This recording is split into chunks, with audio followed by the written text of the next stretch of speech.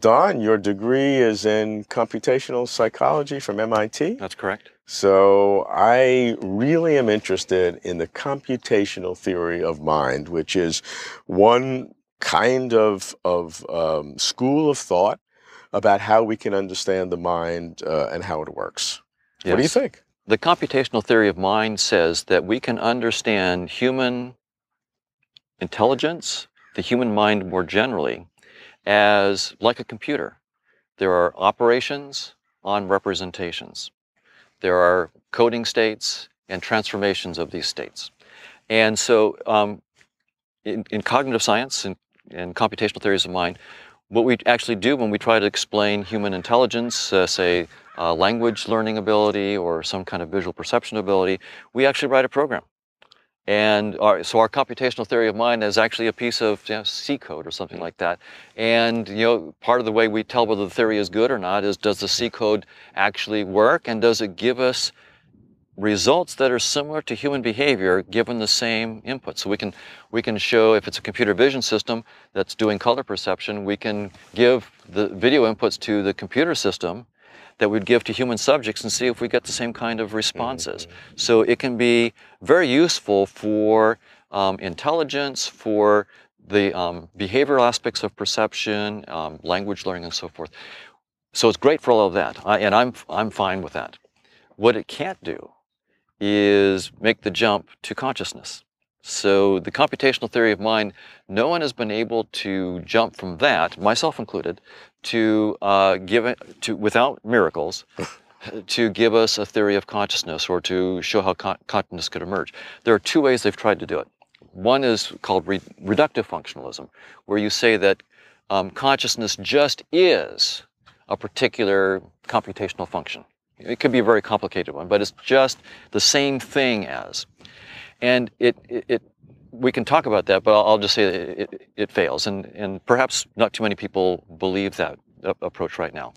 But there's more to say about that. But the other one is non-reductive functionalism, which says computer models aren't the same thing as consciousness, but somehow the functional properties of these computer models can give rise to consciousness. If we got a computer that was programmed well enough, cleverly enough, it actually might have the first twinges of consciousness.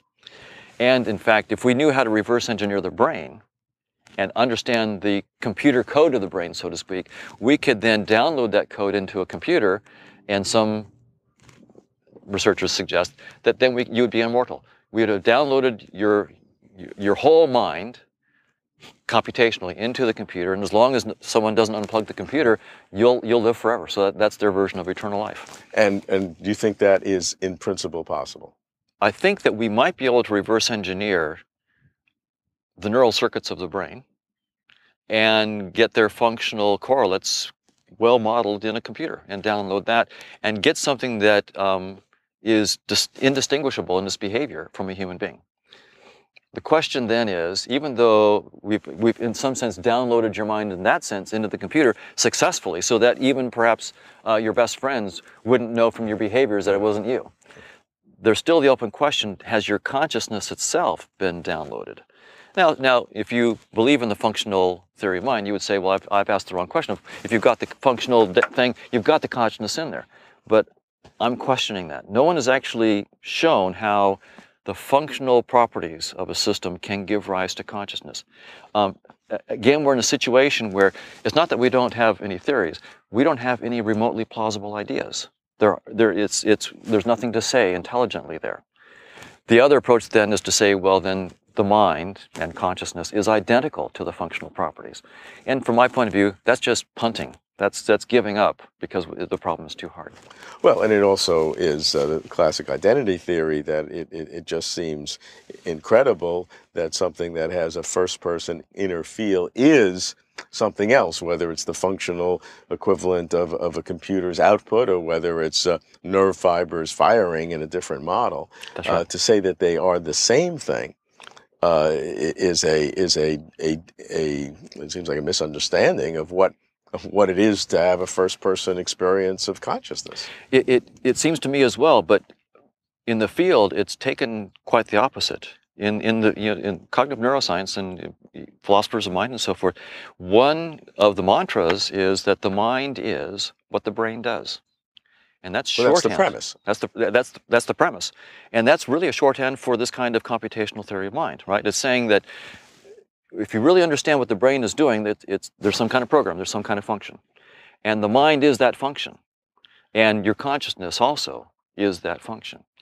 Now, it turns out that that's been debated for quite a while. I mean, I actually decided to make that a rigorous question. So in, I think, 2006, 2007, I actually formalized the question, is reductive functionalism possible or not? I formalized it and I published in the journal Consciousness and Cognition a formal disproof. So I've actually proven that consciousness cannot be identified with any functional properties of any system. The proof is completely general, so it's not just of the brain, of any computational system. So what you're saying then is the computational theory of mind can work for what we call the easy problems in terms of things that the brain and mind does. That's right. But is impotent for what the mind and consciousness is. Absolutely. And by the way, I've done a lot of work in the computational theory of mind. It works wonderfully for the basic, easy problems. But for consciousness, it's a non-starter.